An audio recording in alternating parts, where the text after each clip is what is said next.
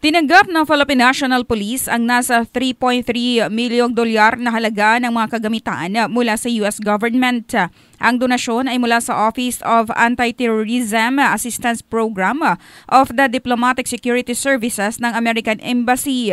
Pinangunahan ni Ambassador of the United States of America, Her Excellency Mary Kay Carlson, ang turnover ceremony na kalipas na araw para sa Regional Explosive Ordnance Disposal and K9 Unit ng National Capital Region Police Office sa Camp Bagong Diwa, Taguig City.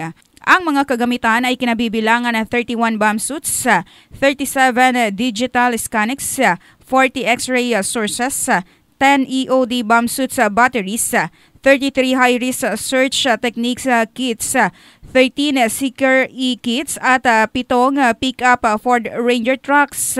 Ang Anti-Terrorism Assistance Program ng Diplomatic Security Service ay nagbibigay ng mga anti-terrorism equipment at nagsasanay sa mga law enforcement agencies na mga kapartner nito na iba't ibang bansa. Samantala, nagpasalamat ang PNP sa tinanggap na donasyon na malaking tulong umano para mapalakas pa ang abilidad ng hanay na malabanan ang terorismo at kriminalidad. Yan na report, hatid ng NutriClan Herbal Capsule, Linis Chan, Sexy Chan. Ito sa Brigada John Bayot in the heart of changing lives, sa Brigada News FM Philippines, the Music and News Authority.